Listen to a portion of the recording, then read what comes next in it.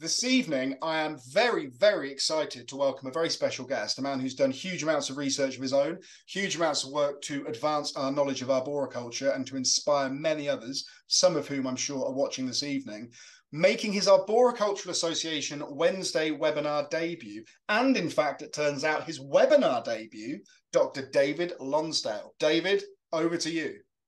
Well, thank you very much, John, and good evening to everyone. And I hope that as it's my debut, I won't make too many mistakes. But anyway, I understand that many of you are attending from outside the UK, so a special welcome to you as well. I'm going to go on my share screen onto PowerPoint now, if that's fine. Okay, John? Yeah, that's fine. You go for it. I shall tell you when it's all up and working. For those people who always like to ask, we've got 750 people in at the moment.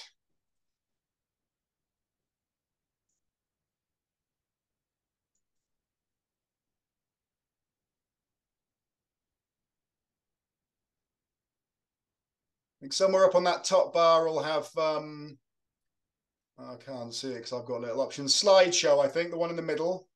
Yeah, no, the trouble is, at the moment, I have to say that some of the Zoom icons are hiding the top of my PowerPoint screen. So I just need to try and see if I can find the PowerPoint menu, which has disappeared off the top of my screen. So that's all right. If you are the Zoom options, all the Zoom options have gone to the top. That you can all gone to the top of this. They're hiding. The Zoom options have all gone to the top. And you can also press F5 on the keyboard, and that should do it for you. Okay. Well done, Andrew. Okay. It's all working now, David. Over to you. Okay. The only other thing, can I get rid of my own image and yours? And because I do need to look at my slides as I go through, and I think if you put your cursor over where you can see our images, the top left, there's a flat line which says hide thumbnail video. I've done that. That's fine. Thank you very much. Perfect. No problem. I think we're on the way then. Marvelous. A few questions still worth asking, and I'm hoping that this doesn't hark back too many years or indeed decades. But I think, as John said, I worked for many years at Alice Holt Research Station, and it's a bit of a retrospective for me in some respects.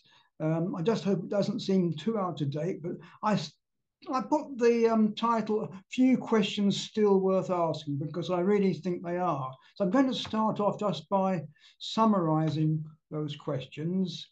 And I have to say, one thing that really confused me and made it difficult for me to understand compartmentalisation was that there was an article written by Walter Shortall, and I'm sure you've all heard of Alex Shigo, who sadly died quite a number of years ago. But Walter Shortall was one of Alex's main colleagues in the USA.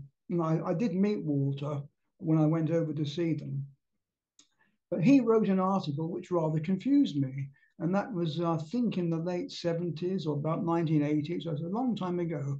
But he said that basically the heart rot concept, which goes back to the late 19th century, was somehow flawed. And he presented CODIT, or compartmentalisation of decay in trees, as the replacement for heart rot. So that's perhaps the key question I'm going to look at this evening. Now, as you can see from the blurb which was sent out, there are a few other questions which I'm going to look at as well.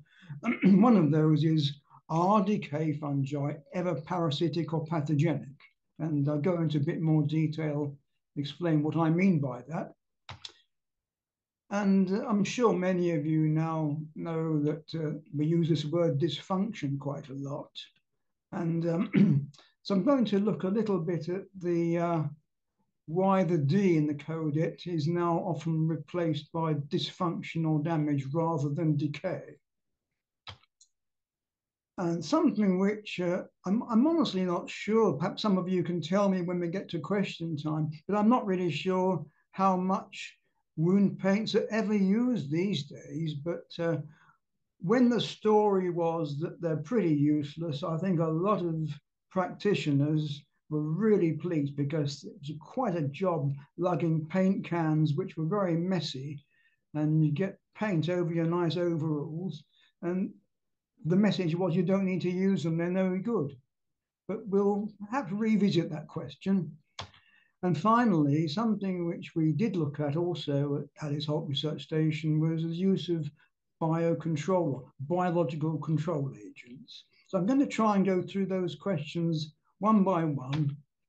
And I want to start off, though, by saying decay is a very natural process in the life of a tree. And it's expressed in a very negative way in a lot of the literature and in talks. And you can understand this in a sense. I mean, if you were a farmer and you were growing potatoes or carrots or onions and they decayed, well, that really would be pretty negative loss. You know, you don't want to be losing income through decay. But as in farming, of course, forestry is there to produce a product. And the product is timber and other tree-related materials. And again, decay might be pretty bad news. But as far as the tree is concerned, no one really told the tree that decay is a bad thing. If it happens too quickly, it might shorten the life of the tree, though. So we can look a bit at that. But let's not be too negative about it. And not only do trees live with decay, often for centuries, but decay processes release nutrients which can be then reused by the tree, and they provide habitat for a myriad of species. And there's even a human being in this particular case. And so let's look at the next slide. We still call them slides. And this one was sent to me just the other day, actually, kindly by his name disappeared off the edge of the text box, Chris Knapman. And this is a really nice crabapple tree that's got what we call functional units and also one dead section. So the tree's still standing. Well, at least it was when you took the photograph. There've been some pretty severe gales since then, so let's hope it's still there. And here's a famous, this was taken quite a few years ago. This tree, unfortunately, is still alive, I believe. It's deteriorated since the photo was taken, but it shows what we call functional units, where the tree has divided itself into a number of almost individual discrete trees. And the center is completely rotted away by heart rot fungus, or a number of heart rot fungi.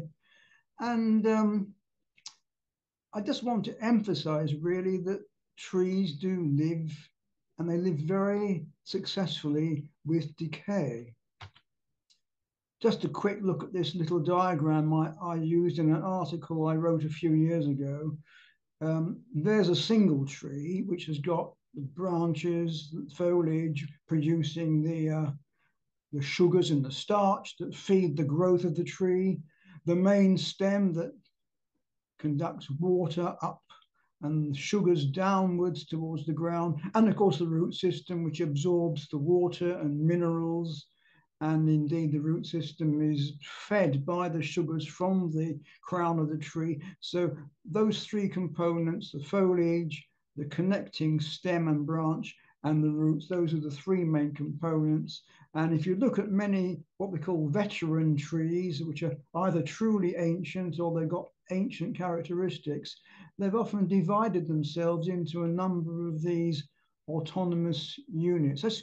I'll go back just to remind you, each of those columns you can see is part of a semi-autonomous unit connecting branches with the root system.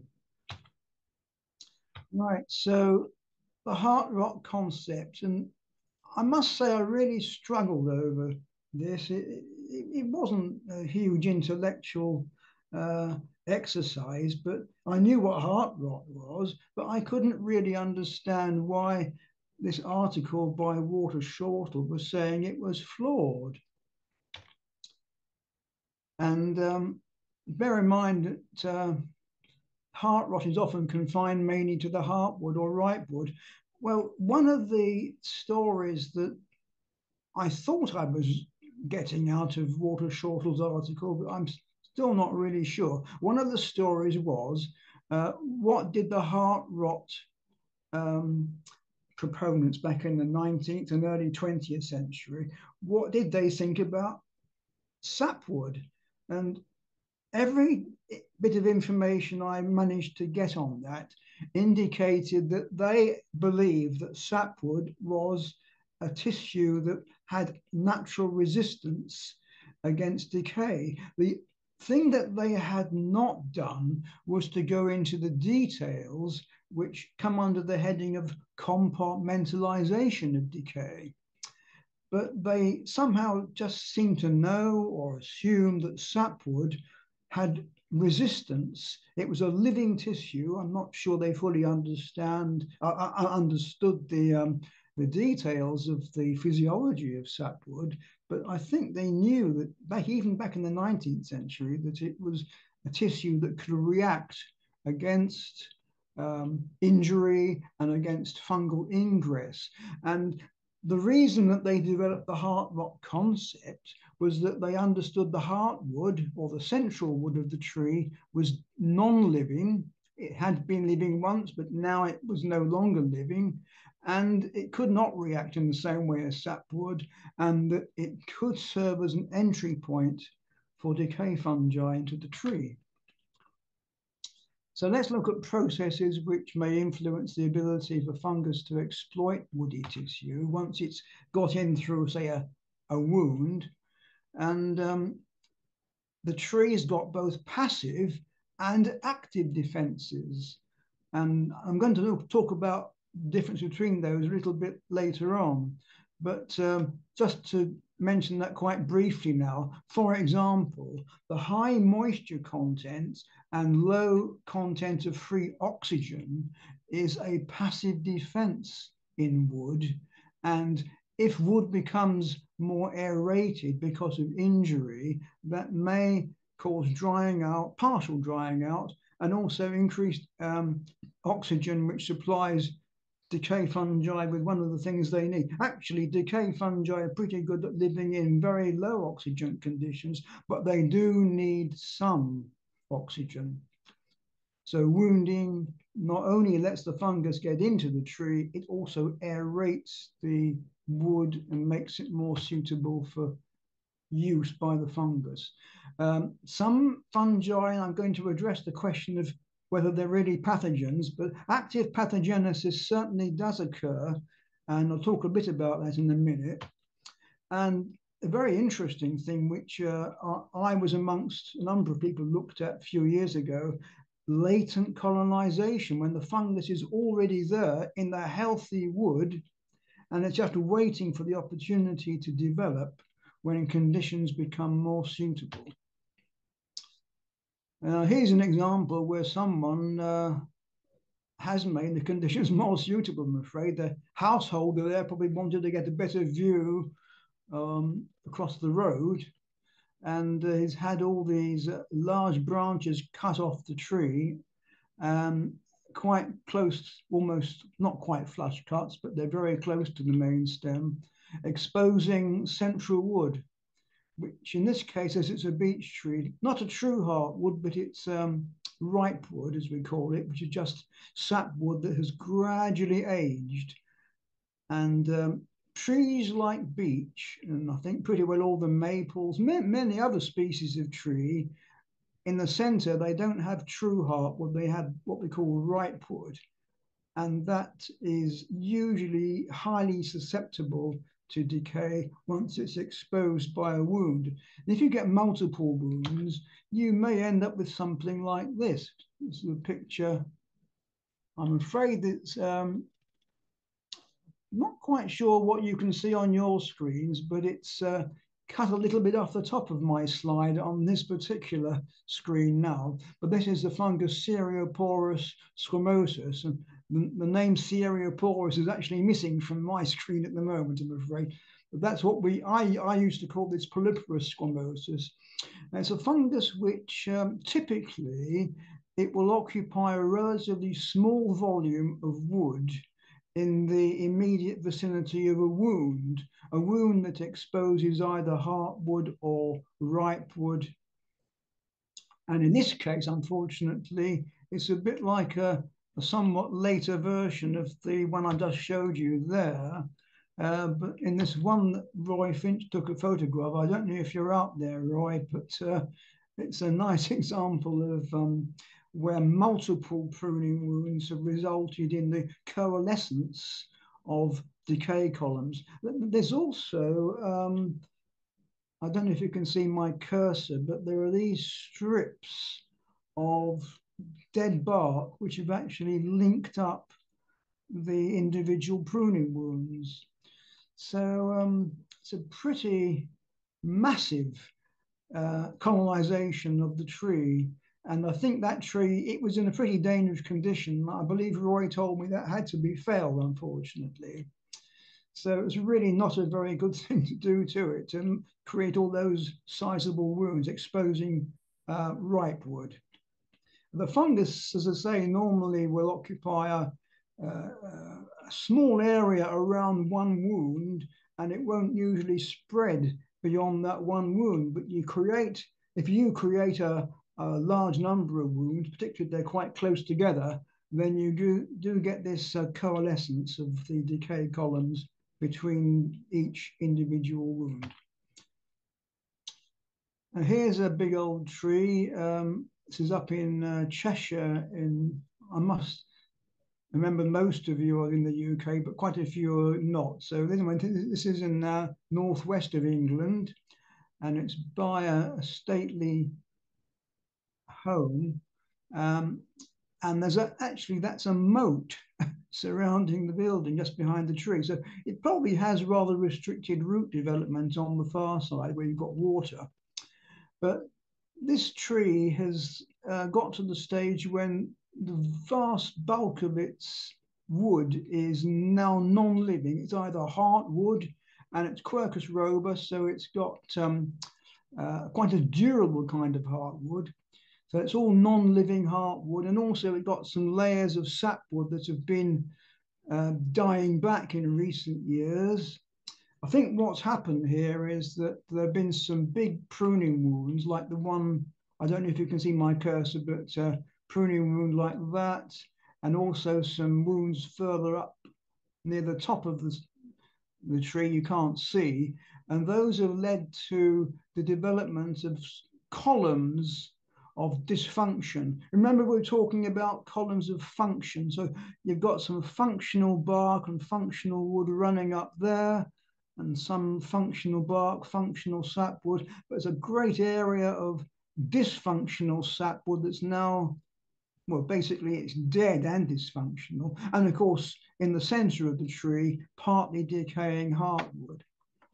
But the tree's still alive. It consists of a really thin shell of functional tissue divided into maybe 3 or 4 functional units where you see these individual branches, but the tree is still surviving pretty well. Now, this tree, actually, I understand it blew down in a severe wind not very long after I took that picture, which was quite a while ago now. But again, central decay is surrounded by by columns of functional sapwood and bark. And you can see these columns again. These are parts of discrete, semi-autonomous functional units linking up root system with the crown of the tree. So the tree again, it has coexisted with decay fungi. Eventually, sadly, it did blow down, but I don't know if it's still alive. But one thing to bear in mind, that when trees do have a failure, they don't necessarily die. In many cases, part of the tree still survives. As I showed you in that picture at the beginning, where Chris Knapman had provided me with a crabapple photograph showing, well, it's a failure, but you'd need to tell the tree it was a failure because the tree's still alive. You or I might think it's a failure, but we're looking at it in a human context. And another example here, this is a sweet chestnut, a castanea. And again, we had this massive, dead, dysfunctional hulk of heartwood with some sapwood on the outside that has died. But you've got these discrete columns, these discrete functional units, which are still very much alive. And the great thing about tree species like the castanea and the quercus in the earlier picture is that they got this durable heartwood, which it does decay, but it decays slowly, so that often it can decay at about the same rate or maybe more slowly than the trees laying down new wood on the outside. And so coexistence can go on for a very long time. It is a bit more of a problem with something like, let's say, Fagus sylvatica, where the tree's central wood is ripe wood. It doesn't have that same high durability, and it can decay more quickly. And I think that's why you do not see so many individuals of, say, Fagus sylvatica or some of the Acer species living to the same sort of immensely great age that you find with Castanea, Fagus, Taxus, and some other genera. Now, the active and passive defenses are affected by the aging process. Sapwood is defended by a high moisture content, and of course it's a living tissue, so it can react to injury by active defenses. Heartwood, as I just say, in some species is relatively durable because it has these natural preservatives. And just said, the non-durable heartwood or ripe wood of other species is not so resistant, therefore it will be more easily colonized by decay fungi.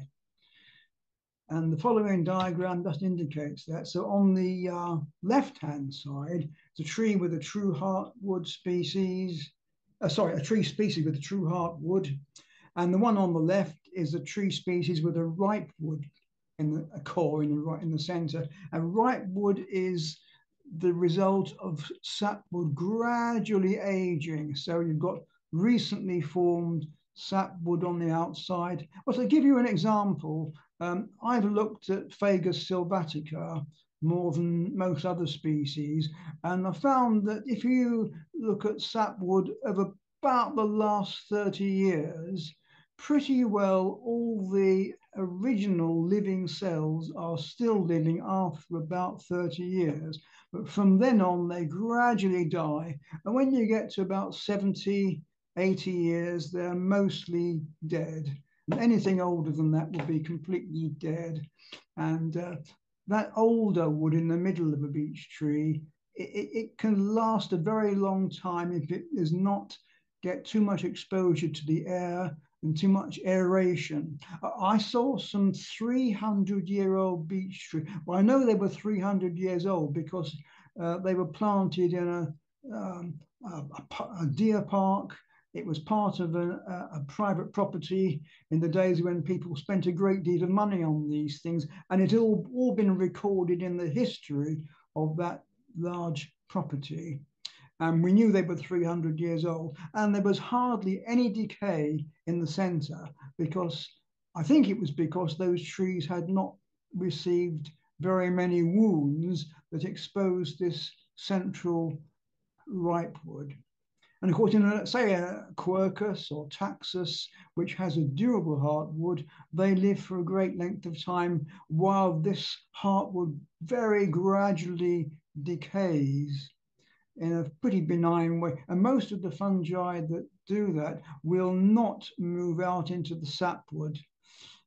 And so the sapwood is providing both mechanical support, and it's a living tissue which is conducting water, nutrients, sugars. And so again, coexistence can go on for a long time. Some of the oldest trees which are of the kind we're looking here on the right-hand side, they have been managed as pollards. And one example in this country, of course, is Burnham Beeches to the west of London, where beech trees, fagus, have been maintained as ancient. Well, they're now ancient, but they've been maintained throughout their lives as pollards. And that has enabled them to produce more functional units, and they haven't fallen apart from decay as perhaps you would get with a tree that hasn't been managed in that way. So factors that affect development of decay, as I've mentioned, I can't say this too many times, so I'll say it again. Functional sapwood is usually too moist, therefore too poorly aerated for active development of most decay fungi. But if the sapwood becomes damaged, it can become locally dysfunctional, and then decay develops. Active defenses do defend sapwood against. So this is the thing that was confusing me a bit when I was trying to get to grips with Walter Shortall's article. He just did not seem to disagree about the fact that heartwood or ripewood can be exposed to the air and it can become colonized. He did not really seem to disagree with the argument that sapwood has defenses, including active defenses. So I thought, what really does he disagree with? And to this day, I can't find anything. All I can think is that he and the late Alex Shigo just felt that the heart rot concept, it just simply did not explain what they call compartmentalisation. And I think that would be a fair comment, but it didn't purport to explain the details of compartmentalisation. It just explained that if you expose heartwood or ripewood, it can become decayed. So I don't think there was any real mystery. Maybe it's just that it was a way of promoting compartmentalisation, but I think it could be promoted alongside the old heart rot concept rather than as a kind of replacement for it. We can discuss that. I welcome any questions on that. Now, a really important thing which Alex Shigo didn't make the first observation ever, and he was very freely admitting that, but it is usually the case that wood formed after a traumatic event remains largely functional, even if reaction zones within the pre-existing sapwood are breached by the fungus. And I'm going to come on to reaction zones in a minute. Finally, again, heartwood, remember, it is relatively durable in some species, so it can't actively respond like sapwood because it's not living like sapwood, but it has this natural durability in some species of tree. So my second question, are decay fungi ever parasitic or pathogenic? And I think really part of the answer to this question is it's a bit of a human construct to say something is a parasite. And looking at a lot of textbooks, including quite old textbooks, I think maybe if a fungus is seen to be growing on a living tree, it's assumed to be a parasite. In fact, it may just be living on the dead parts of the tree that are part of a living tree, but they are still nevertheless not living. Having said that, I think there are definitely some fungi that have evolved in a manner which is perhaps directed towards overcoming the defenses of the tree. And they include the formation of what we call reaction zones. And I'm going to show you a couple of pictures soon which show reaction zones. And a reaction zone is where the living sapwood lays down substances that either because of their chemistry or because of their physical properties, they block off or otherwise prevent fungal development. There are some fungi that can actually penetrate reaction zones. The ones that can't tend to be more restricted to wood that is already physiologically dysfunctional. So that's one of the dividing things between fungi that really can get through, punch their way through the defenses of the tree, and the ones that can't. And when we look at the defensive substances, these natural preservatives in durable kinds of heartwood, in, for example, Quercus, Taxus, Castanea, there are some fungi that can either break down those substances or tolerate them. And they tend to be pretty slowly growing. They still perhaps slow down the fungus, even though the fungus can tolerate them or break them down. But it does mean that it does enable some of these tree species to live for hundreds of years in happy coexistence with the fungus. Now, there are other fungi which I sometimes call them the ram raiders. I think there was a spate of robberies in London and Manchester and other cities where these very daring thieves would drive a car through the front window of a jeweller's shop and make off with the goodies. And they were called ram raiders. I don't know if that term is still used much, but one of those is the silverleaf fungus, Chondrosterium purpureum, and a correct term for them is fresh wound pathogens.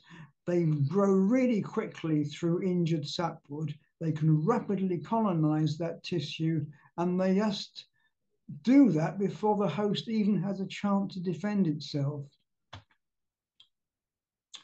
Now, this is a really interesting fungus, Inonotus hispidus, and one of the things it does on ash, in fact, I've got two different pictures of this, the same picture will appear again in my presentation. This first one shows this arrowed dark zone of tissue here, and that, I believe, is a reaction zone that was laid down where the sapwood was trying to wall off the fungus from moving out into younger sapwood, but the fungus has actually moved. So I'll just stay with that one. The fungus has actually moved through the reaction zone. And what you often see are what we call relic reaction zones, which have been, in some cases, actually faded away. They're usually dark colored. Reaction zones are usually a brown or reddish brown, or in the case of maples, Acer species, they're often greenish in color. But they tend to get bleached, chemically bleached by the fungus as it degrades them. I don't think this fungus bleaches them, but anyway, it seems to have punched its way through the reaction. So it's now occupied all this sapwood right the way out to the outside of the bark there. And something rather similar here. This is, I think this is a Tilia species. And again, this one's the Ganoderma rather than the Inonotus you have in the last slide. And this is I think this may actually have been a barrier zone at one stage, but it's probably a barrier zone combined with a reaction. This fairly broad dark zone around here on the northeastern corner, and I'm arrowed it there. I hope you can see the main arrow. That has been breached by the fungus. It's punched its way through. And Francis Schwarzer, who worked with me some years ago, now a professor in EMPA Institute in Switzerland, he and his co-workers found that some Ganoderma species, I think certainly Ganoderma australe, can punch their way through reaction zones. So I think that does suggest, if you don't mind using the term pathogenic or parasitic, the fungus has at least developed a means of overcoming the defenses, the active defenses of the host tree. So you could say that is somewhat evidence of parasitism, or even pathogenesis if it means it's loss of living tissue that causes the health of the tree to deteriorate. And I've certainly seen trees with Ganoderma australe that have died, and I think it's because it's occupied a lot of the sapwood in the root system. Something I ought to mention at this stage, I haven't really got any slides that illustrate this, but I think when decay fungi do act like pathogens or parasites, one of those situations is where you have a new combination of a fungus species and a host species. And I always remember I paid a visit to a public park on a meeting we went to in Leeds in the north of England. And we saw a number, I think certainly two monkey puzzles, Araucaria araucana, and they had died. They quite recently died, and they had Ganoderma fruiting at the base. And I think it was just that this species of tree, which comes from, of course, South America, had come into contact with a European species of Ganoderma, which it had not co-evolved with. Now, co-evolution is a really important word, because if species co-evolve, so the tree co-evolves with a particular decay fungus, they often end up with quite a harmonious existence that there may be advantages even to both partners. But when you get a new combination produced by human beings moving a tree species from one continent to another, or moving a fungus from one continent to another, then you're more likely to get these more aggressive situations where there really is some sort of pathogenesis or parasitism. Now, some things to think about. Even if a fungus is colonizing only the non-living central wood, when you read textbooks and the textbook says this fungus is parasitic, bear in mind it might just simply mean it's growing. We can see a fruit body of the fungus on a living tree, even if that fungus is parasitized, not even parasitizing, it may just be growing as a saprotroph on dead tissue in the middle of the tree. Now, toxin production, I don't think I mentioned this so far, but it really is a sort of strong indication that a fungus that produces a toxin is really a parasite or a pathogen, because that does give it the ability to overcome resistance of sapwood, or maybe to suppress the resistance. And I just put this slide up just to illustrate that there's a lot of literature, and I'm not very well up to date with some of this, but here's one about 3 years ago, where these authors are talking about these things called metabolites, secondary metabolites of the xylem.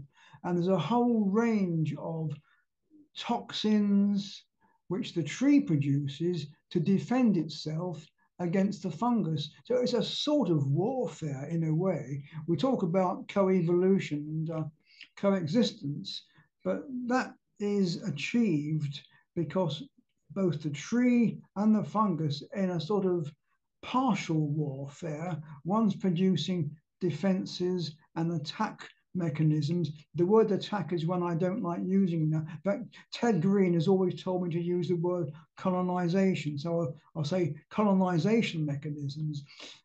And of course, if you're a fungus and you want to colonize a tree, and the tree doesn't want you to put it in a rather anthropomorphic sense, let's say the tree doesn't really want to be overwhelmed by the fungus, then it's only reasonable to expect the tree to have defenses and the fungus to have some colonization mechanisms.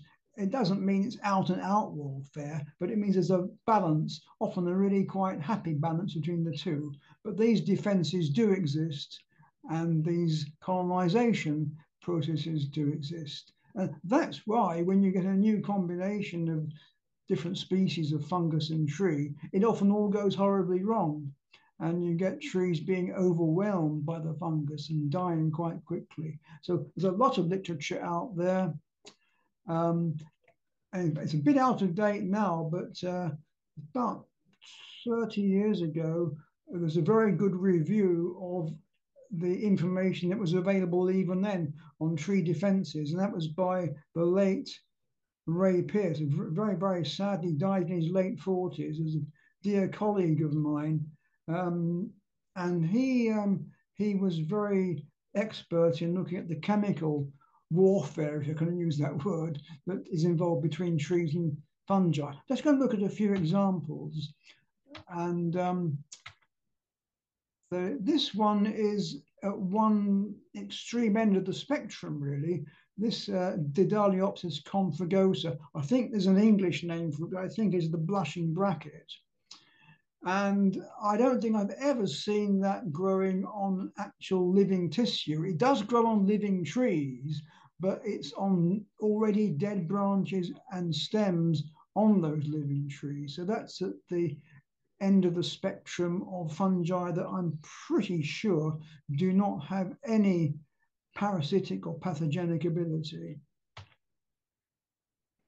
Latoporus sulphureus, the in English chicken of the woods, a heart rot fungus.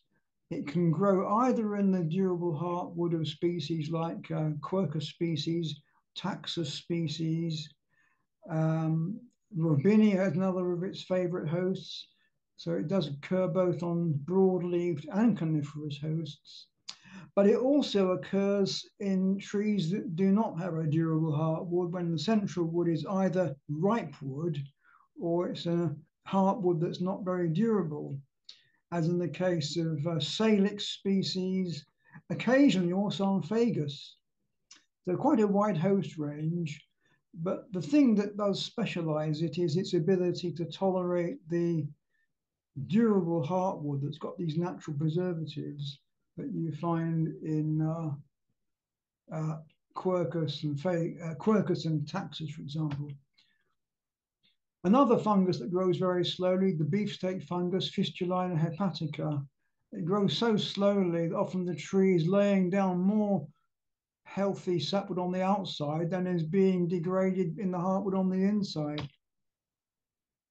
But here's an example, Heterobasidianosum, or used to be called Phomizinosus. This fungus produces toxins. There's been a lot of research on this, and those toxins help to overcome the resistance of the tree against decay fungi. And in some species, in Pinus, for example, it can actually even kill the entire tree. So I think it'd be difficult to argue that the fungus is not pathogenic or parasitic, but it may be that it's a spruce strain of the fungus that's causing the death of a Pinus host, because you get different strains on different genera of conifer. So when you start looking in more detail, you can find examples of coexistence that do still exist, even if it looks like straightforward pathogenesis. Coming back to this really interesting fungus, Inonotus hispidus. Here it is fruiting on Fraxinus, on ash stem. You've seen this picture before, but what I want to look at this time is what's going on the outside of the tree, because what this fungus can do is to kill the cambial tissue just around the edge of the area where it is effectively maintaining itself. If the fungus didn't maintain itself by continually killing the newly formed sapwood and the cambium just around here on the outside, if it didn't do that, the tree would cover that wound over, the fungus would be locked up inside the tree, and it would not then be able to spread further into younger wood. So that's really quite an interesting thing that does. Fungi which do that, they form a canker on the outside of the tree as well as decay on the inside. And those are known as canker rot fungi because they're producing a canker and a rot. So here's another fungus which is well known as a pathogen, because it can kill root tissue, the good old honey fungus, Armillaria melea. This one I showed you before, another tree, Cereoporus squamosus.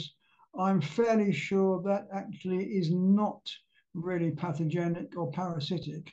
But remember, I did show you the picture, one of Roy Finch's pictures, showing it overwhelmed a tree that had been affected by multiple wounding, by pruning wounds.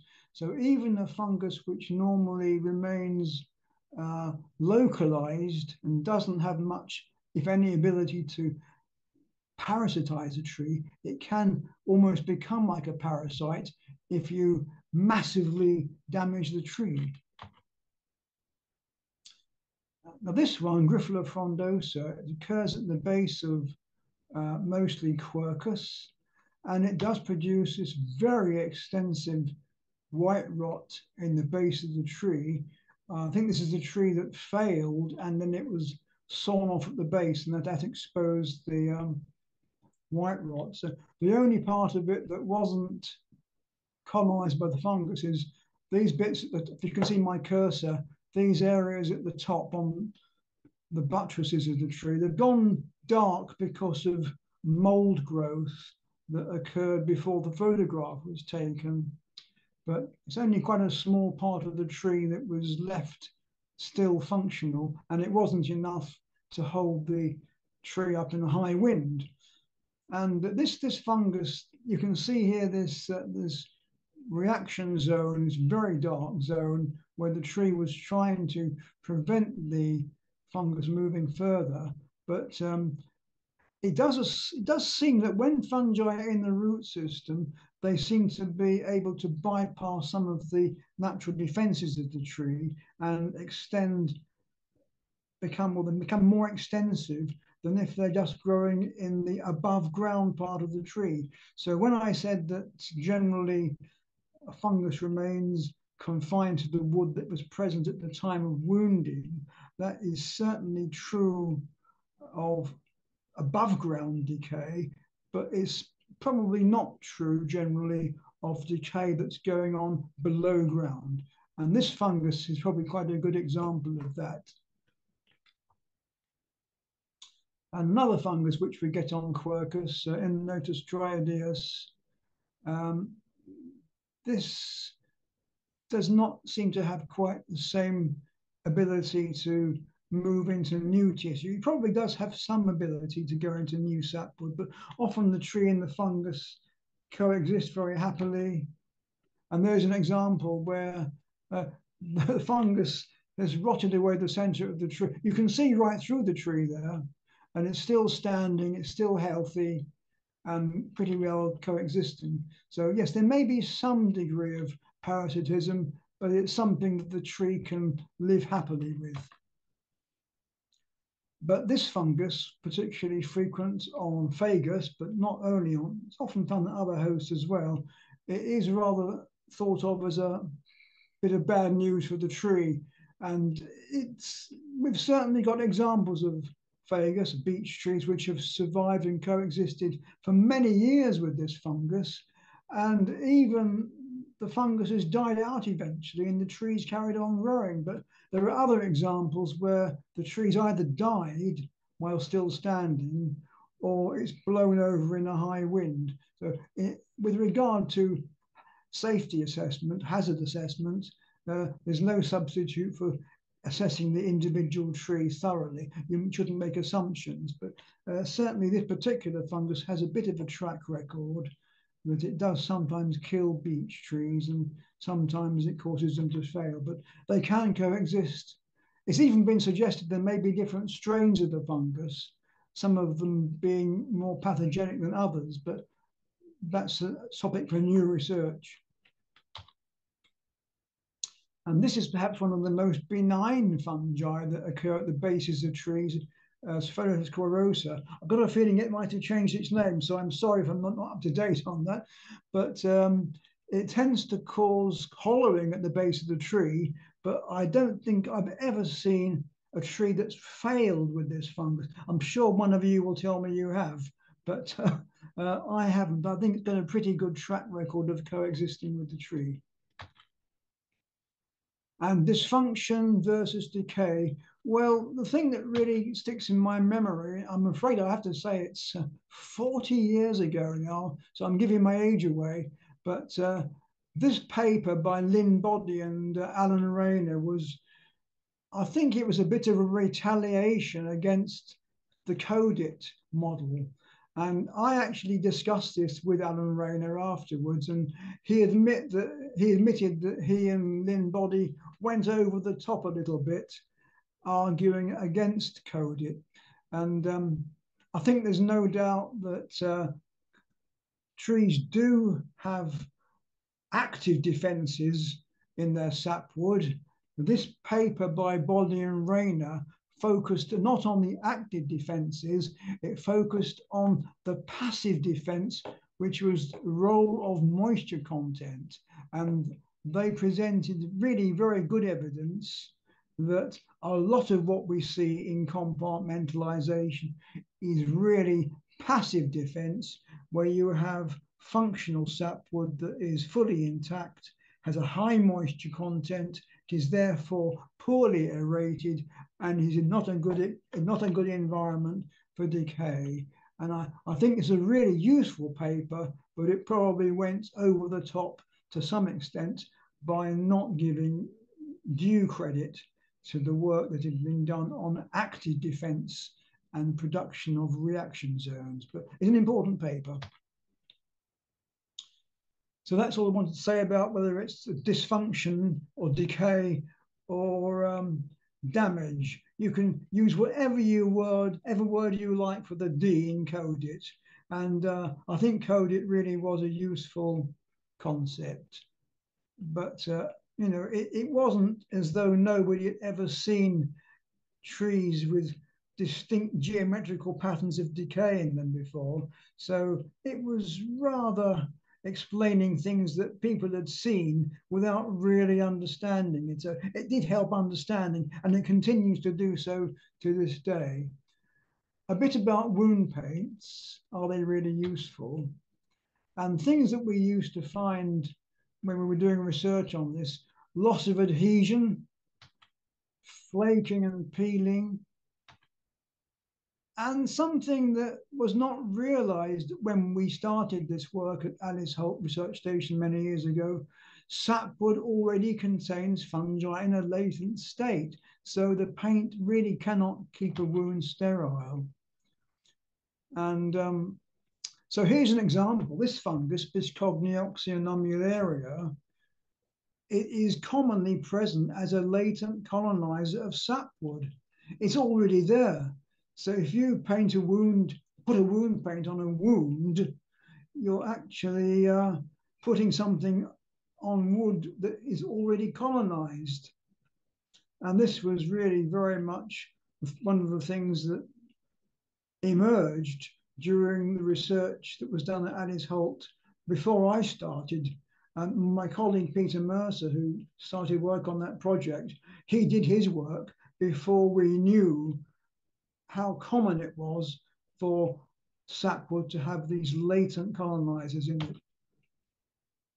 Here's another example: King Alfred's cakes, Daldinea concentrica, and commonly found fruiting on fraxinus, on ash. We know from research that we've done at Alice Holt and Cardiff University that it is also present in many other trees. At least 8 species of tree or shrub also contain this as a latent colonizer. So putting a wound paint on the outside of a wound does not stop what's already there being there. And these are decay fungi. They're not just there for any other reason. They will decay the wood when it becomes aerated.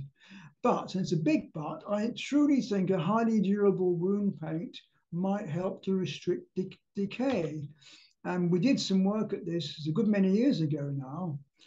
We found that this stuff called Isoflex, and I got some free samples from the manufacturer. It was marketed as a roof repair product, and it was just as good as a really nasty chemical, a mercury-based wound sealant. Of course, it has to be said that the latter was eventually banned for health and safety reasons.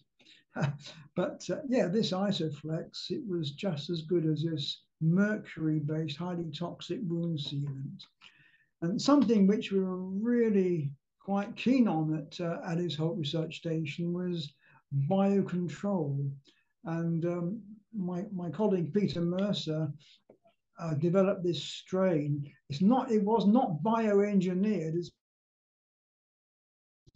really before there was much in the way of genetic engineering or gene editing. Gene editing hadn't been invented in those days, but it was just selection of a naturally occurring strain.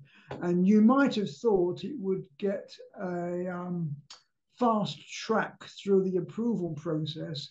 And some of the results that we got were really encouraging. It persisted in pruning wounds. It seemed to be highly effective, at least over the 4-year trial. It doesn't need longer than 4 years. But then came new pesticide regulations that indicated it was not going to be financially worth pursuing this because it would cost so much to register it that it would not be commercially viable.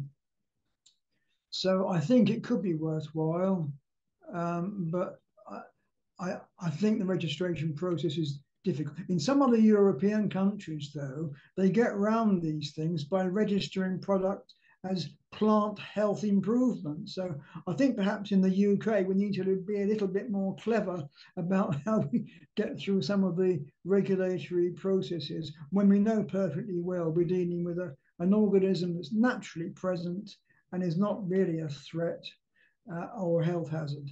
Well, not a health hazard to humans.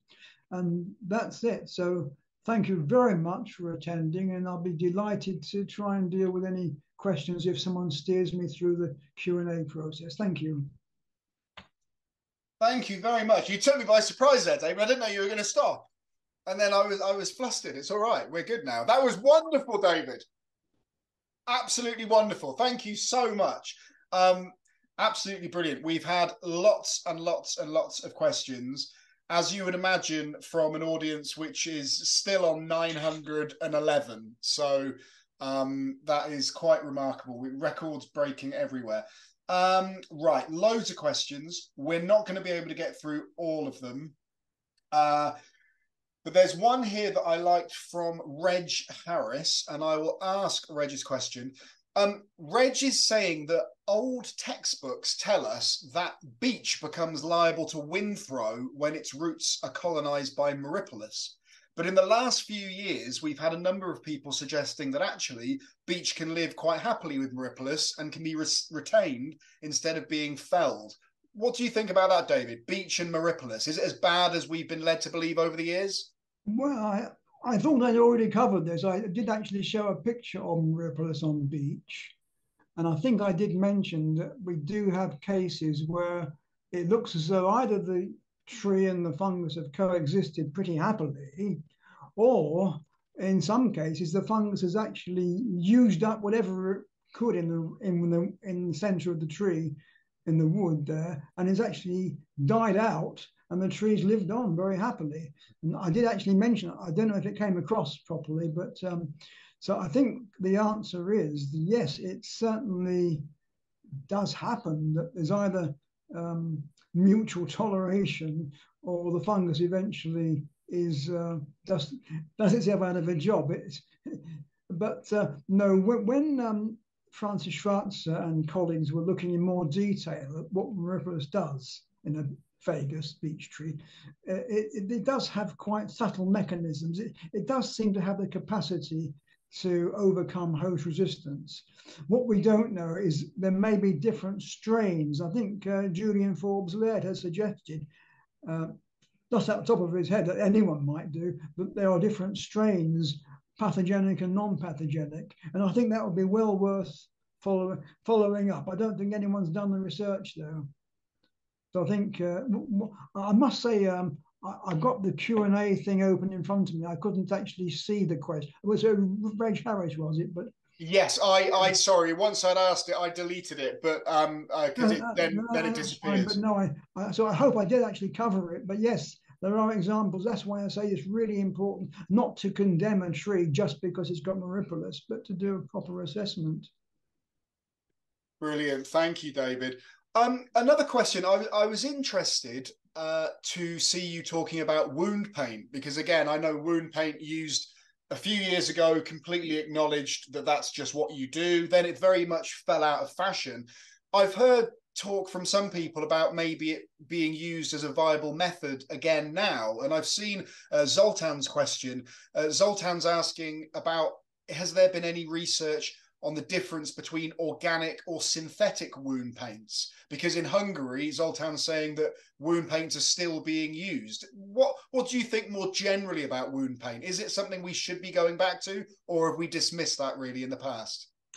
A lot of research was done, but you've got to bear in mind a lot of it goes back many years, and it goes back so far that it went back before we actually knew that fungi were already present in a latent state. So people imagined that they were sealing spores out of the tree, whereas the spores were already in the tree. Of course, if a wound paint's really effective, it could exclude spores of other fungi that really do need to come in from the outside rather than already being there. So if Zoltan was asking about organic and non-organic, I'm sure that some of the products that have been studied are one or the other, organic. I mean, I think there was one called lac balsam, which I think was derived from natural products, but not entirely natural. Whereas something like, I think, Arbrex, that was sort of bitumastic synthetic compound.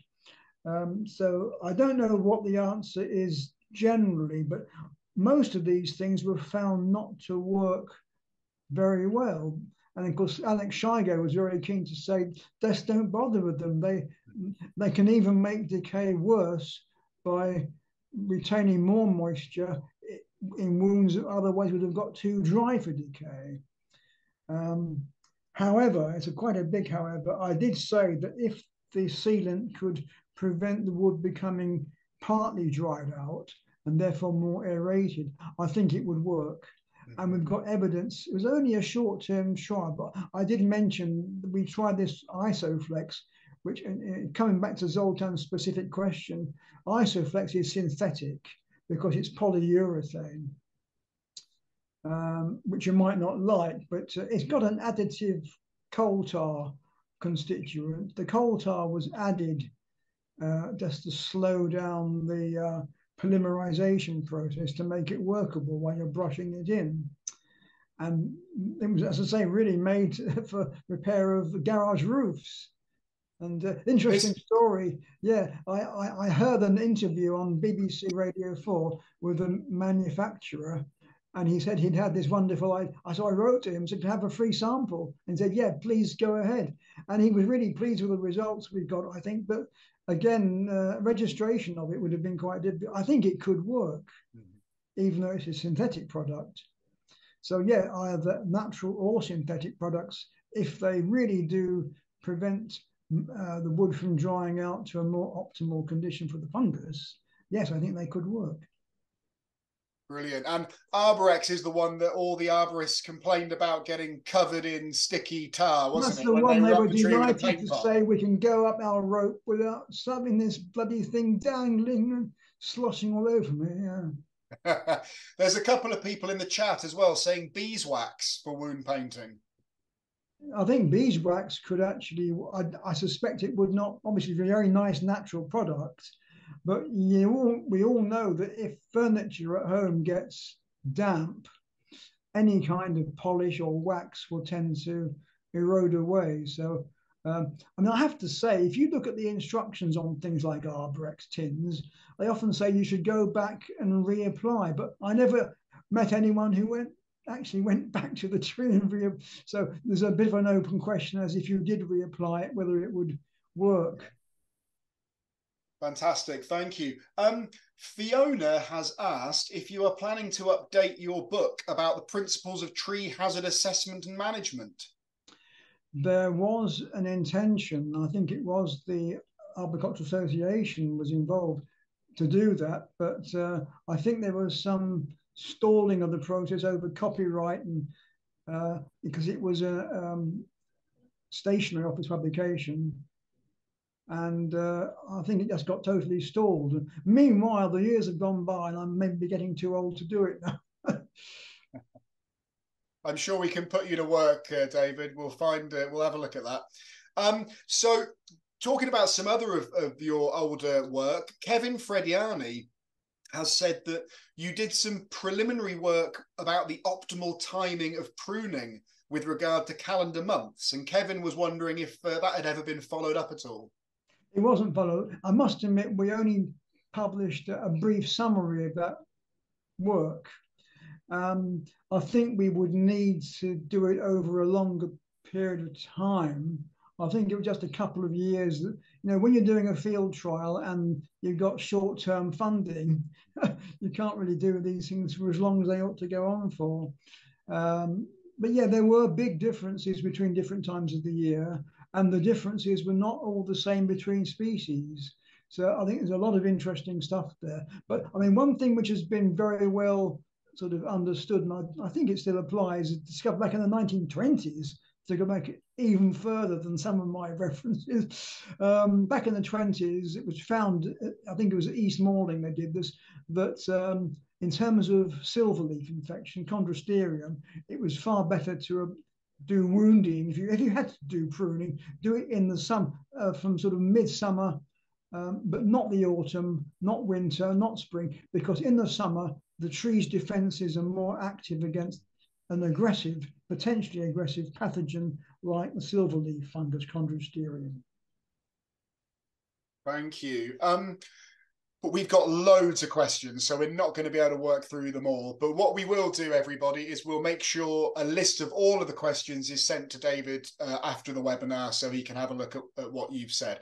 A question from Paul about bridge grafting. Paul's saying that bridge grafting is rarely carried out, but as a form of management in mature trees, could it be a long-term insurance by preserving functional wood? Are we underusing bridge grafting as a technique on mature trees? Yeah, I do know of a few cases, and it requires skills more than I've got. But yeah, I think it could really play a part when, for example, a tree's been damaged in a way that has just lost that connectivity, and bridge grafting.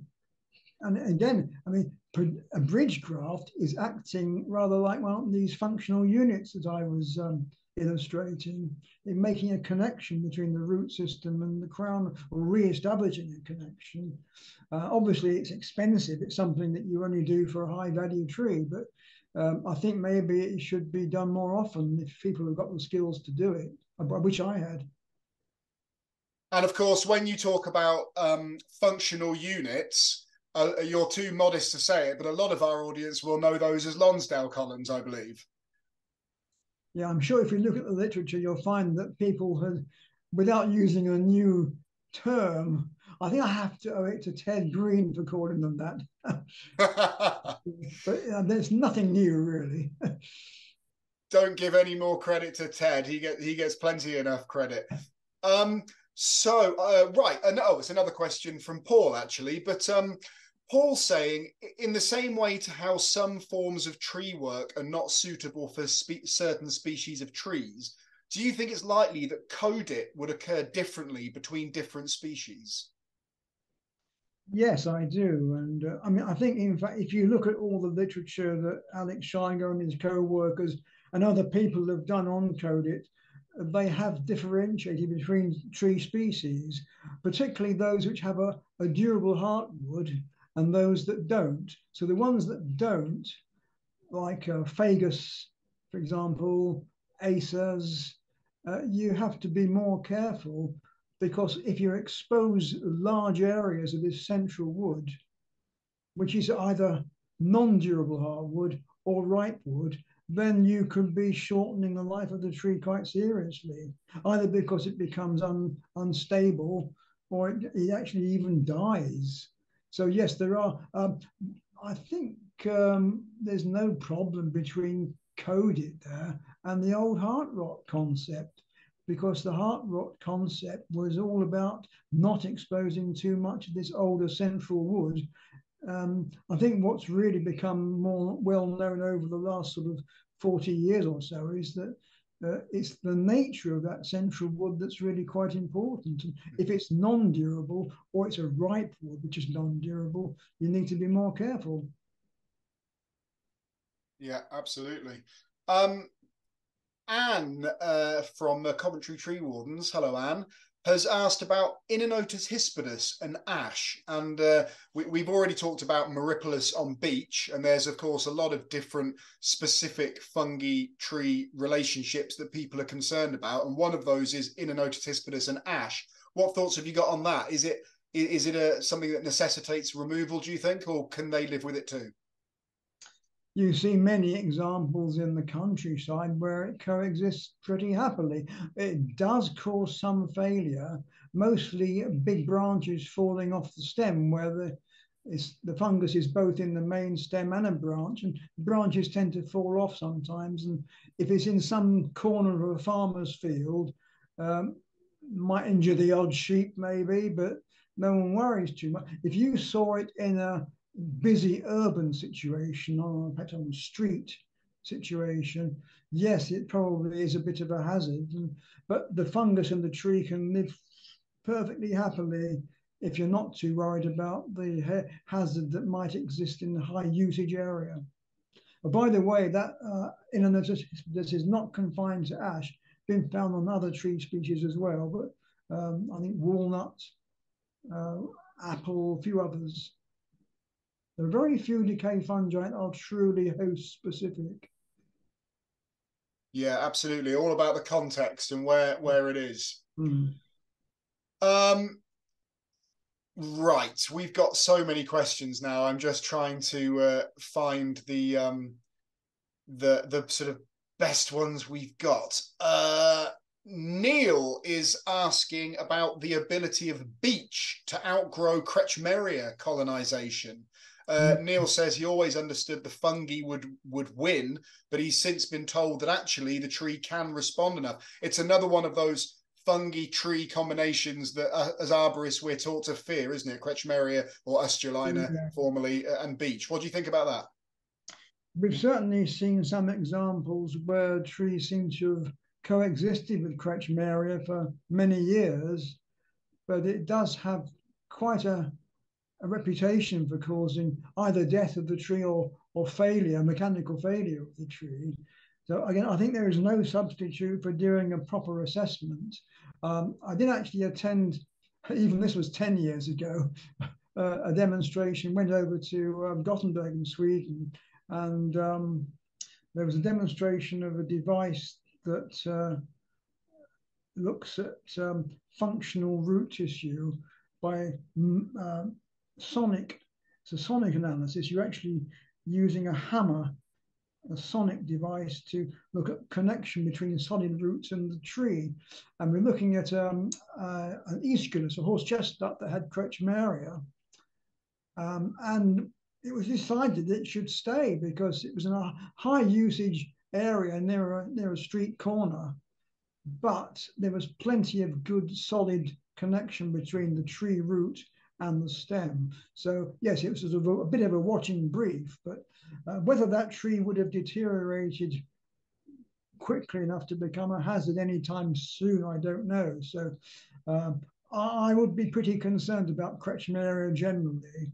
And one thing I would look at is the top of the tree, because if that is showing signs of poor growth and sparseness, that is a sign the fungus is moving into living tissue, and it may be winning the race against the tree's defenses. If the top of the tree looks healthy, then I'd perhaps be a little bit more happy that the tree growth is keeping pace and the fungus is not causing undue damage. But again, you need to look at the mechanical situation with instrumentation, at least tapping it with a hammer, or do something to try and assess stability of the tree. There's no substitute for proper assessment.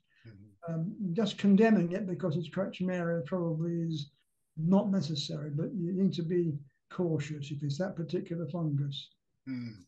I've actually got a question I'll ask from me, not from the audience, but on that subject.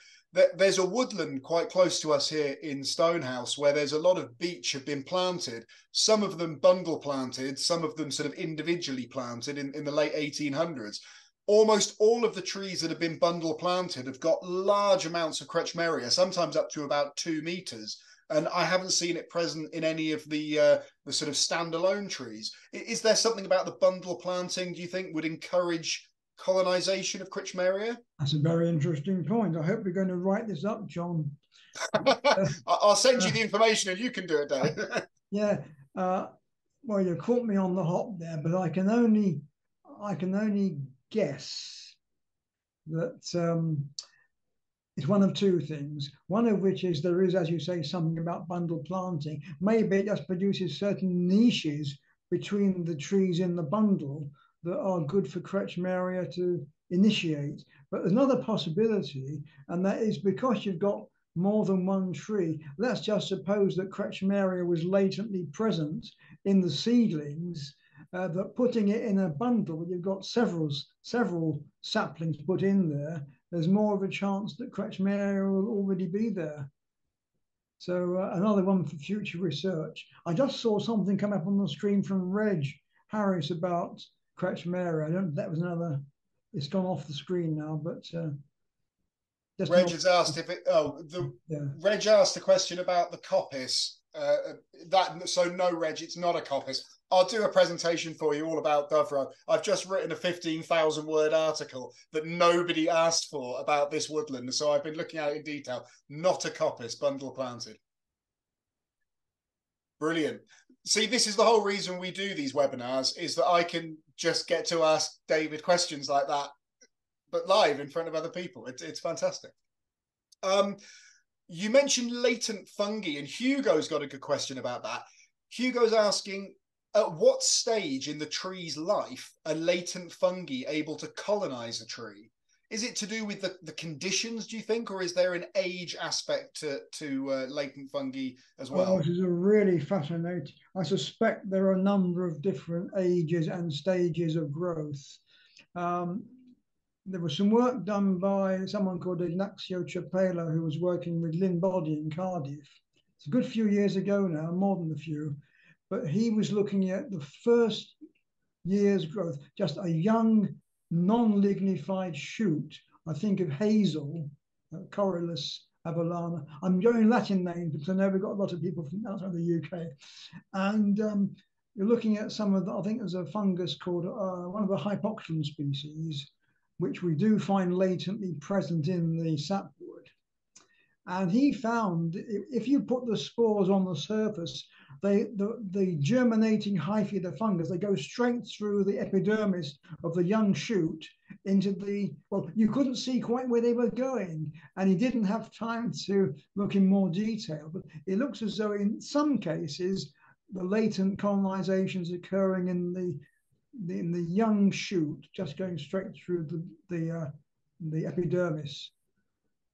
It may be coming in through the foliage in another way. We know that some pathogenic fungi can go from the foliage into the stem. And of course, that does happen with ash dieback fungus.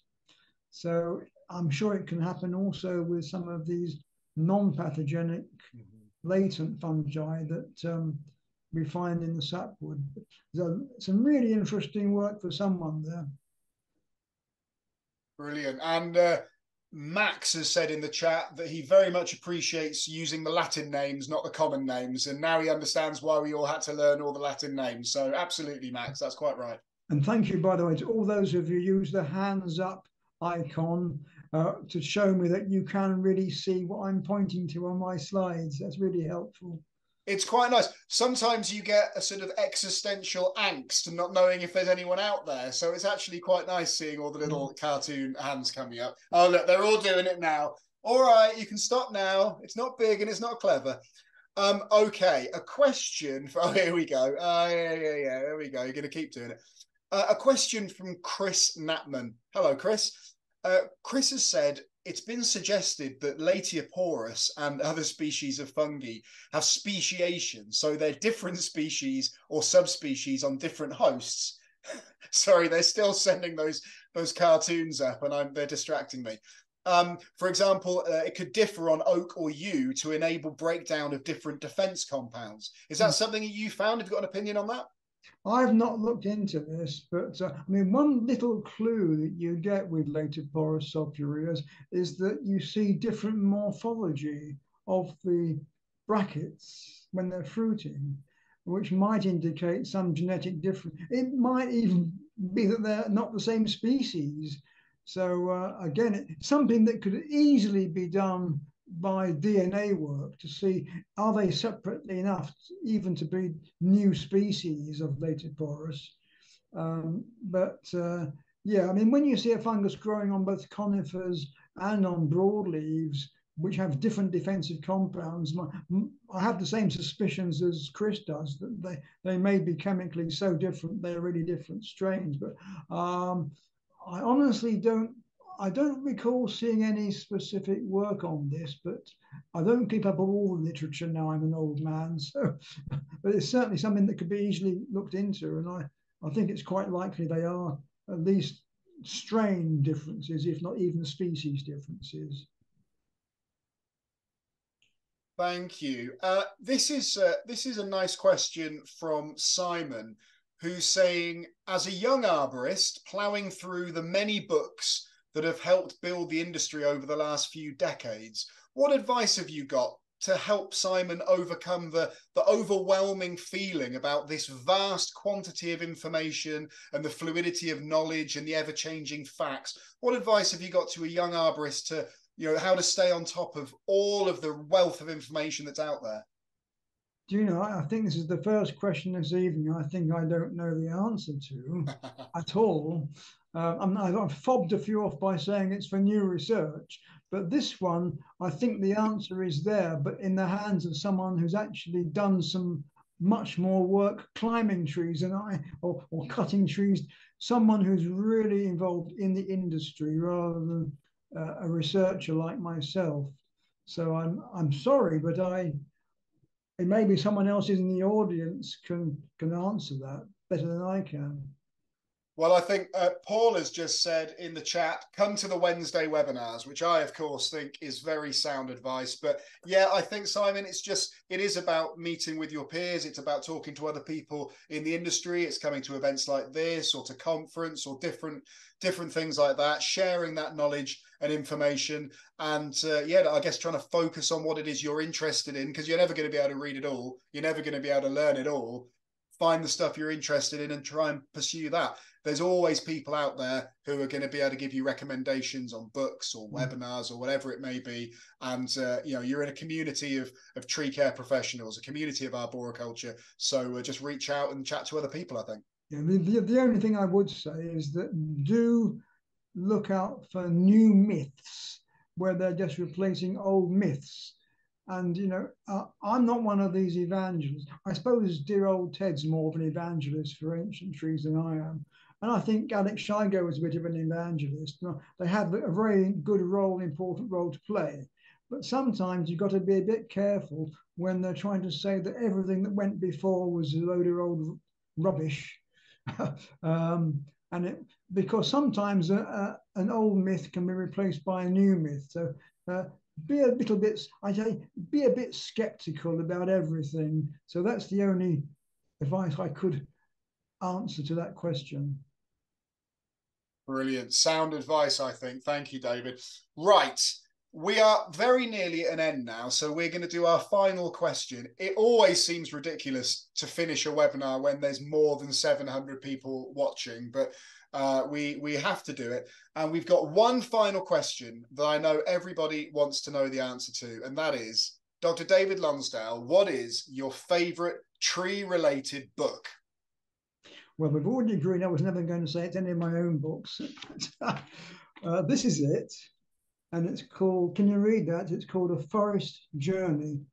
It's a bit shiny, maybe reflecting the light from my... No, that's okay. We can see that. So that's by John Perlin. And it's not perhaps the book, but when I had to think about this question, I was forewarned. I thought I'm going to put that one up because it did change. It changed my thinking a bit because it's about trees and people, whether it was Europeans in the last few centuries or even earlier than that in other parts of the world, and how people lived alongside trees, how they used and indeed over-exploited trees. And it is a really inspiring book. So that's the one I've chosen. That is absolutely brilliant. I hadn't heard of that book before, but I have written it down and will absolutely be getting it. So thank you so much for that. David, I just want to say thank you so much. What an absolute pleasure that was. It was one of my favourite webinars that we've done. Just brilliant. Thank you. Well, thank you very much for inviting me. It's one of the best things, happiest things I've done for a while. Thank you. Oh, well, as you can see from, they're all very click happy on their buttons. There's a lot of people very happy out there. And it broke the record for the highest number of viewers we've had for any webinar as well. So, and well deserved too. Thank you, David. Thank you, everybody out there for watching. Thank you, Steel, our sponsors, of course, and for Andrew for helping behind the scenes. Please do look to join us next week, Ancient Trees and Planning, and then future weeks, Harry Studholme, Jeremy Barrell, lots of stuff going on. So please have a look at the website. I will see you all next week. But yeah, in the meantime, once again, Dr. David Lonsdale, thank you so much for a really wonderful evening. Thank you. Thank you. Good night.